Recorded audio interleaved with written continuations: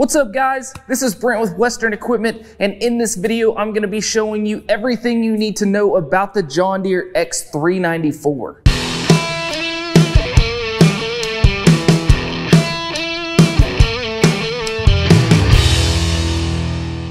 First, let's talk about model number and what makes the X394 special to the X300 series. So starting here with the model number, we have our X to start with. Now this is going to indicate that this is an X series mower. Now within the John Deere lineup, we have X300s, X500s, and X700s all in the tractor style mower lineup. Now as we move up here, we have the 3, so this is going to indicate that series like I was just talking about. So this is going to be the initial series in the X lineup. Now below the X lineup, we also have the S200s and the S100s. So the X3 is going to kind of be right there in the middle of all of the lineups of mowers.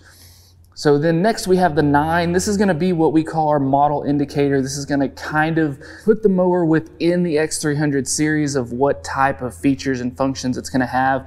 And then our last number here is going to be a 4, and this is going to indicate that this model is a 4-wheel steer. Now what you'll also see in the X300 lineup is a 0 at the end here, and this is going to indicate that it is a 2-wheel steer.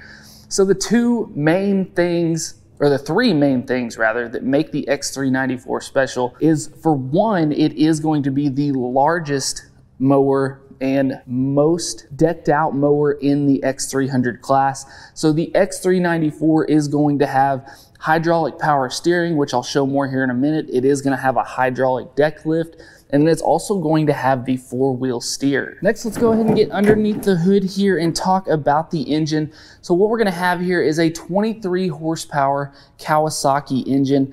So this is going to be branded John Deere here on the top, but you will also see a sticker right back here on the back of the engine that will make sure and confirm with you that this is a Kawasaki engine. So within these John Deere mowers, you're going to have either a Kawasaki or a Briggs & Stratton engine, but you do have the Kawasaki here on the 394. Now, some of the service points that we need to keep in mind. One you can see really easily, which is going to be right here. This is our oil fill.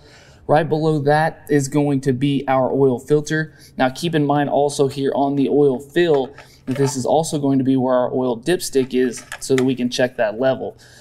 Now, if we move around the side of the engine here, we are going to see one of our spark plugs right here at the front. Now keep in mind this is a V-twin engine, so you will have 2 spark plugs and you'll have one over here on the other side. Then right here at the front of the engine, if we pop this cover, we are going to have our air filter. And then over here on the left-hand side, we will have that fuel pump. Now this is important to know where this is at, because sometimes when we have fuel issues, the easiest fix on these machines is swapping out this fuel pump here. And then right back behind the engine, we're going to have our fuel filter situated right here. And then of course we are going to have our battery. So very easy access to all of these maintenance points, these engine maintenance points, and our battery right here underneath the hood. Now also right here on the hood, we're going to have a periodic maintenance chart. This is going to show us all of our different service intervals, when to change those things, some important points on the mower, and additional information as well on the daily service that needs to be done on these mowers. Next, let's talk about our operator station, as this is where we are going to be spending all of our time on this machine.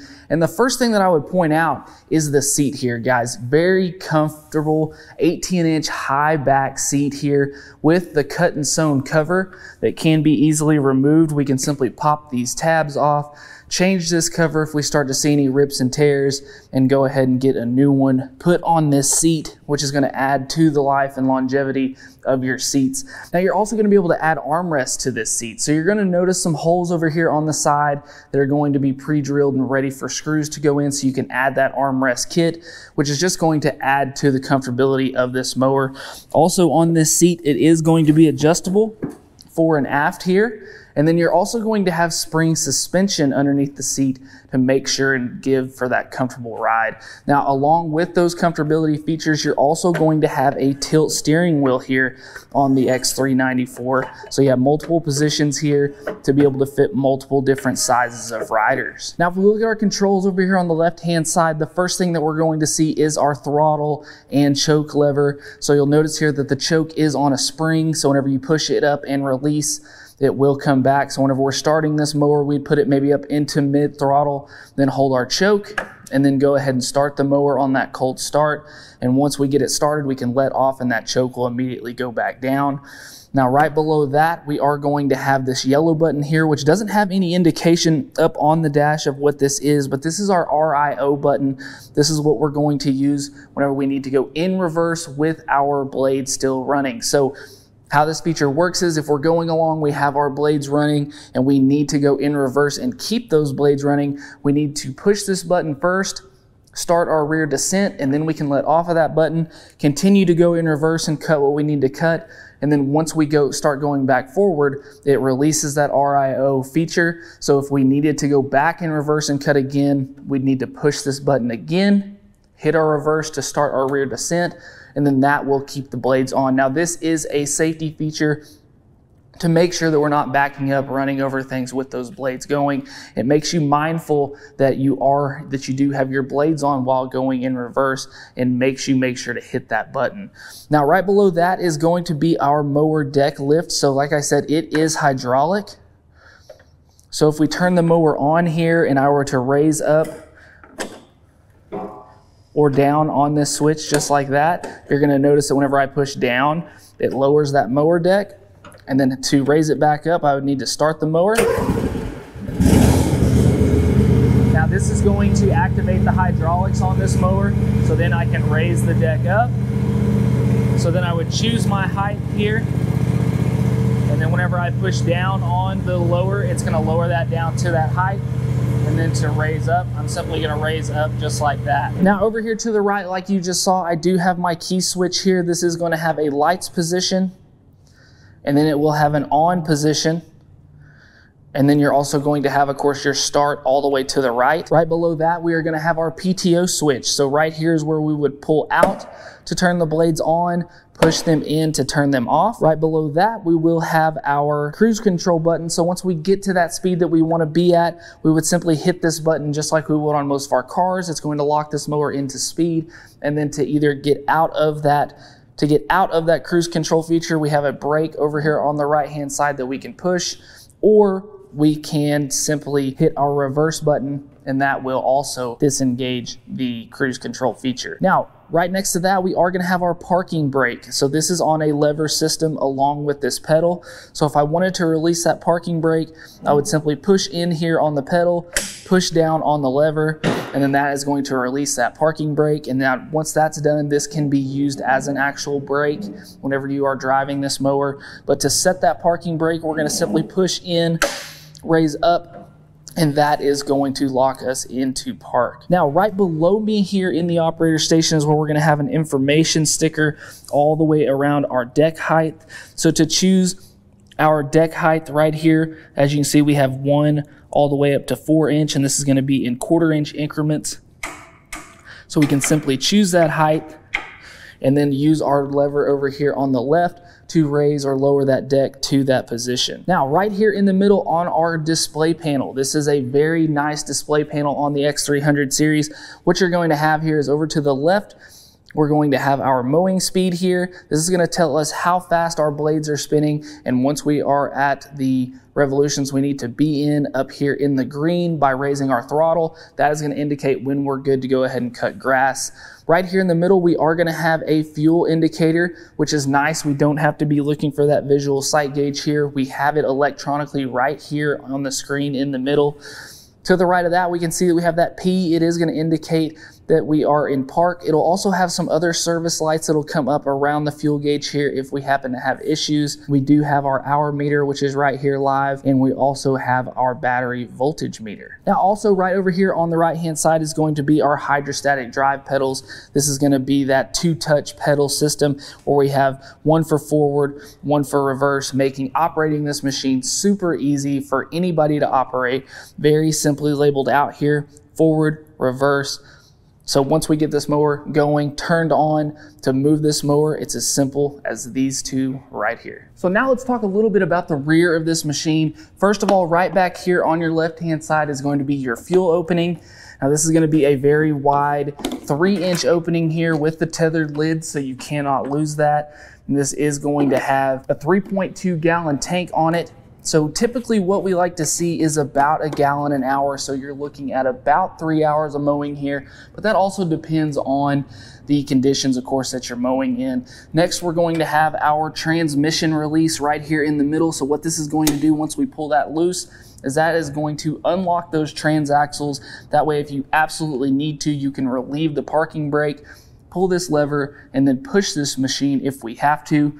We're also going to have a tow hitch right here in the middle, so you can hook up all of those rear implements that you may be looking into, such as a sprayer, thatcher, whatever those different things are, you can hook those up right here. And then over to the right, next to our operator seat, we will have a cup holder there in the front and also a storage cubby. Now let's get into talking about the thing that most of you are probably looking at, which is these rods right here. These are going to be our draft arms here at the rear for our steering linkage, rather, back here for our 4-wheel steer. And as you can see, I have this machine right now turned all the way to the right, so you can see just how much these rear wheels turn to give you that 4-wheel steer, almost like a 0-turn type steering feature. Now also right back here, you'll notice is we do have our reservoir here for our transaxle fluid, so you can check the fluid of these transaxles and the hydraulics. For the hydraulic power steering and that hydraulic lift, we want to make sure and be checking on this reservoir right here. So now that I've talked about the 4-wheel steer and the power steering, I'm going to go ahead and hop on here and show you just how easy it is to maneuver this machine. So right there, we've got it running. I'm going to take off my parking brake, and I'm already all the way turned to the right. So I'm going to go ahead and back up.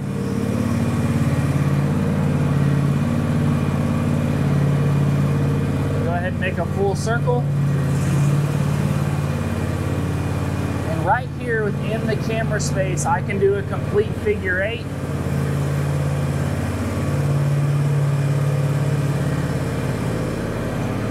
Without having to back up. And like I said, guys, with that power steering, I can literally drive this thing with one finger. So if I came up closer to you, you can see here just how easy it is to drive this mower. And now you'll notice that I'm in a very confined space here in the barn. I'm not out in the open, and I am able to drive and maneuver this thing so easy. Next, let's talk about the mower deck on this machine. So what we're going to have here is going to be an XL Deep 48-inch mower deck. And so this will be the only mower deck that will come on the X394. Now with other X300 models, you can switch out deck sizes, usually ranging between 42 and up to 54. But in the X394, because of its 4-wheel steer feature and the way these wheels have to turn and all the other things that are on this machine, the 48-inch deck is the only option that you're going to get. Some things about this deck that you'll see is you are going to have the extra rub rails here on the side to help with that wear and tear over here on our edging side. We are going to have the anti-scalping wheels that are easily adjustable with a pin. They're also going to rotate from side to side, which will make taking your deck off a lot easier. You're going to have these on all 4 corners, and you'll also have the anti-scalping rollers right there in the middle of the deck. Now you'll also see that here that you have a washout port. This is going to be great for cleaning the underside of this deck. What you would do is hook up your water hose, make sure that you're on an asphalt or concrete surface, set this deck all the way down on the ground, turn that water on, and then turn your blades on, and that's going to get that water churning and clean out any of that debris and buildup that you have underneath that deck. And then once you're done, go ahead and turn that water off, leave those blades on, let it dry, make sure that we don't happen to have any wetness left underneath the deck whenever we're done cleaning. Now, talking about debris and buildup, one thing I always like to talk about on these decks is that they are going to be a stamped steel deck. So what you're going to have here is a full sheet of stamped steel with no weld spots within the inside of the deck. So therefore, you're not going to have any corners. Everything is going to be rounded here. And what that's going to do is allow for more airflow, better airflow and disbursement of material, and also no corners and welded spots for material to clump up and build up, because whenever we have that, we have those corners, we get material that clumps up, builds up there. It's also going to allow moisture to stay inside that deck, possibly cause rust spots, and without having those welded spots on the deck, you are eliminating the chances of that happening. Now also, as far as features on this deck, you are going to have the flip up spindle covers, and they are going to tell you right on top here, use air, not water. So whenever we're cleaning off the top of this deck, we do want to make sure that we're taking a blower or an air hose and blowing this thing off, because the less water on the mower, the better. As you see here, we do have our pulleys and belt and our spindles here that are going to be exposed. So we don't want to have water on those to happen to accidentally cause any damage to the components of this mower. So we want to use air as much as possible.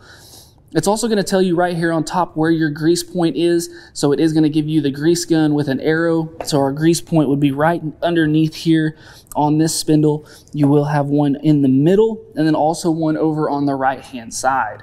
Now, the only thing different that we're going to see over here on the right hand side is that we do have a large discharge opening, and we also are going to have our discharge chute, which is also spring loaded to make sure that if you happen to run into anything there, that is going to flip up, flip back down, and stay in place. And we want to make sure that whenever we're running these mowers, guys, that we are leaving that discharge chute on. That is not only a protectant for people around you, but also for yourself, for any of that material that may be flying out. The wind could be blowing in it, trying to come back on you. If we have that discharge chute on, we're eliminating some of that. So make sure that we're keeping that in place. And then, like I said, also on that right hand spindle, we are going to have the same thing, a flip up cover here with an indicator for the air, not water, and also an indicator for where our grease points are. Now, one thing that I always talk about on lawnmower decks is the importance of making sure that our deck is level. So the nice thing about the X394 is that right underneath the seat here, you are going to have the tool that you're going to need to level this deck, and you're also going to have the gauge that you need right here on board. Now, make sure to be checking on our other channel, 24/7 Parts, as I will show you exactly how to use these tools, but just make sure and know that they are right here underneath your seat, where you can easily access those and be able to level that deck at any time and have the tools right here on board to do so. And last but not least, let's talk a little bit about some specs and dimensions of this machine, and also cover warranty. So as far as dimensions, we are going to be 49 inches high at the top of the seat here, overall length of 74 inches, an overall width with the mower deck and the discharge chute down, we're going to be at 62.6. With that discharge chute lifted up, we're going to be at 52.6. Then we're going to come in at an overall weight of 755 pounds. Now, some of the specs also with this machine, we're looking at a top travel speed of 6.2 mile an hour going forward and 3.5 mile an hour going in reverse. Also on the deck here, this is going to be 10 gauge steel, so it is going to be a heavy steel deck. Our frame is going to be a welded steel frame. You're not going to see bolted together pieces on this frame. This is going to be a heavy welded frame all the way underneath this machine to make sure and add to that life and longevity of this mower. Now, as far as warranty goes, what you're going to be looking at is a bumper to bumper 4-year 300-hour warranty. So that's going to be whether you get to the 4-year mark or the 300-hour mark, whichever one comes first. That is going to be bumper to bumper. Now, of course, this is going to exclude some things such as normal wear and tear items such as belts, blades, batteries, different things like that. But for the most part, all of your engine components, your transaxle components, and everything in between is going to be covered under that warranty. Just make sure to check with your dealer with any of those questions about the specific piece that you are looking at. So guys, I hope this video was helpful. I hope you liked this video. If you did, just make sure and hit that like button and subscribe to the channel. And also guys, if you're looking for any parts for your John Deere equipment, make sure to go check us out at 247parts.com. And as always guys, thanks for watching. We'll see you next time. Hey guys, make sure to check out this cool video and this one. Buy your parts right up here and subscribe right here.